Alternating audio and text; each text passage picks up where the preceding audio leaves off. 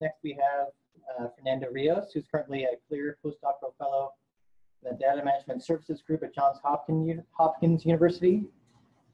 He has been active in software development, academia, and industry, working in areas of geographic information systems, groundwater modeling, incident management, and he has been working quite a bit on software curation readiness that he spoke about at the panel yesterday. So I believe this talk, integrating software curation into existing data management workflows, is what he's going to talk about today. Thank you. Great. So yeah, so I'm going to talk a little bit about what we've been thinking of at Hopkins in terms of integrating software curation and preservation into our existing data management workflows. So I don't think I need to convince anybody in this audience that the publication, the data, and the code are all critical parts of scholarship, right? But when we start thinking of services in a library environment, there's a little bit of a gap in terms of providing software-related services. So we've done a lot with data, right? So at Hopkins, what we do in the Data Management Services Group is we provide services around things like writing data management plans, data archiving in the JHE Data Archive, and basically guidance around all aspects of data management. Like, so one of the things we do is do training sessions on de-identification, for example. So, software can fit into all of these categories, but for this presentation, I'm just going to focus on one of them, and that's the software archiving part. So, in thinking of expanding the software archiving to include software in a more comprehensive way, we basically started from scratch, thinking of what are we equipped to offer to begin with, where does the service fit, or where does whatever we want to do fit into our workflows, and how does it fit? So in figuring out this first point, what are we equipped to do? It helped us to conceptualize how software relates to preservation. So I'm not going to explain all this in detail, but what this shows is basically software that's kind of been broken up into pieces that are, in essence, preservable, right? So you have your source code, dependencies, your executable, and its dependencies. And associated with them, there are a bunch of different kinds of preservation activities, just very generic categories. So you have things like updating the source code to run on new environments, capturing your software and environment using things like emulation or virtualization, or just keeping the physical pieces somewhere. So if you kind of chain different activities together, you can achieve different kinds of preservation goals.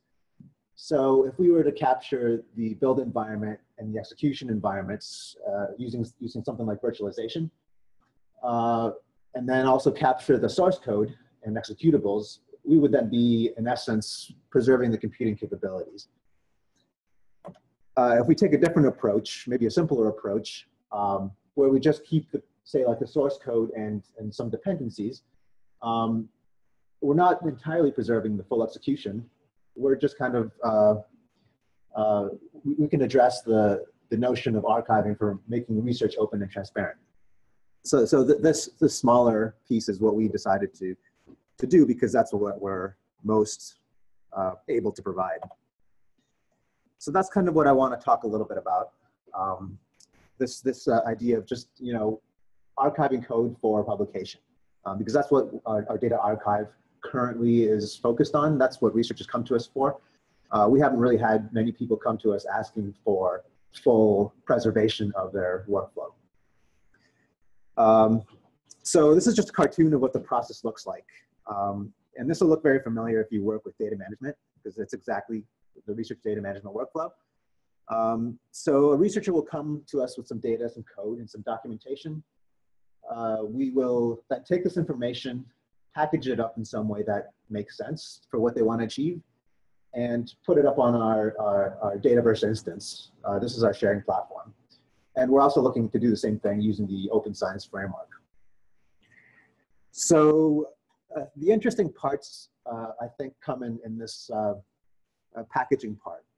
And that's kind of what I want to focus a little bit on. So there's two things that I want to talk about, which I think are very interesting because on the surface they seem simple, but they can have a lot of nuance. So the first one is the notion of granularity. So suppose a researcher gives us some data and some code, right? And they say, okay, I want you to, put this together in some way that's shareable. So you can imagine there's a wide range of a wide number of permutations to this, right? We can take this data and this code and package it up so that the software and the data are separate, each with its own separate identifier. Or we can just package it all in one big blob and have that be the object of sharing. Or we can do something that's just completely separate, each with its own identifier. Now the challenge here is that there's no hard rule that says how this should be done for a particular use case. So all we can really do is just kind of follow a rule of thumb that says to describe and package things in a way that makes sense, so that others can reproduce and reuse the work. And figuring this out is part of the consultative process, working with the researcher. So that was kind of the conceptual view of this idea of granularity. If we move now to putting this in practice, there's a couple more challenges that we face. So because we use Dataverse, because of its design, it has some limitations. So when it comes to packaging up code, we're kind of constrained to using this one blob approach where the data and the code lives under one set of metadata and one identifier. As far as making this work in Dataverse, what we've done is we've created a custom software metadata block that contains special metadata just for the software. If we look at the same idea using the Open Science Framework, it's a little bit more flexible because there's no constraints on how you can structure things. So if you wanted to, you could have very easily all sorts of different pieces, each with its own identifier and metadata. The challenge is that because it's unstructured, it takes a lot more work to actually have something that is, machine readable, let's say like metadata, for example. So what we are experimenting with is using a software ontology platform out of the earth science community called Ontosoft. It comes with a very nice user interface. It stores everything in structured linked data formats, which is very nice because we can export that and then save that into the OSF. The other concept that I wanted to talk about was versioning. So this issue also comes up with data, but it's also very important for software. So when it comes to software, there's the relationship between versions and identifiers. There's three different potential relationships. So you can have an identifier that points to a specific version of the software. You can have an identifier that points to the concept of the software in general, or it can point to the latest version. And these are, by the way, from this paper, the Software Citation Principles, which you might have heard of. So if we're trying to version things in this data sharing, software sharing, these software sharing platforms like Dataverse, 1 and 3, we can kind of do okay. The second one is not so much. If we look at the same thing in the Open Science Framework, we can actually do all 3 if we wanted to simultaneously, using a combination of components and registrations. Again, the downside here is that it requires more effort on the part of the person doing this to actually structure it so that you can actually achieve these different, or you can address these different ways of looking at versioning. So there's a lot of other challenges, obviously, that I didn't talk about. So there's issues around curation, appraising what's there, extracting metadata from documentation, and so forth. All this is a manual process that we're doing right now. There's the other issues. So we're not really testing to see if what we get from the researcher works and it does what it says, what they say it does. So associated with this, we have to think of, do we require people to use certain tools like virtualization or things like ReproZip to help this?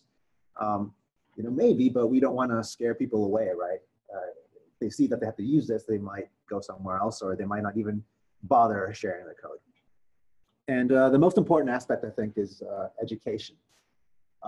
So basically, we want to avoid the scenario where the researcher spends 3 days to make the paper reproducible at the very end of the process.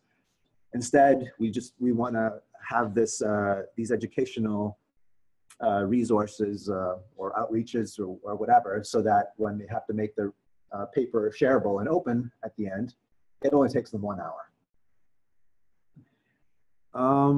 So to wrap up here, I just want to say that, yes, we can work to some degree within existing data workflows to incorporate software, but better preservation will require different workflows.